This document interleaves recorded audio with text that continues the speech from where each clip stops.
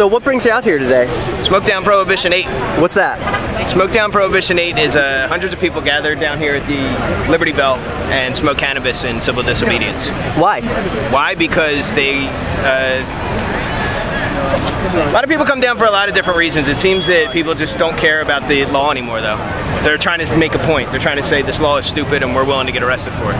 What do you think is the role of police in an event like this? What is it? It's definitely crowd control and you know, revenue generating. What should it be? It should be nothing. Will you be coming out here in the future? Sure. We're here every month. Okay. Thanks. Yeah. Okay.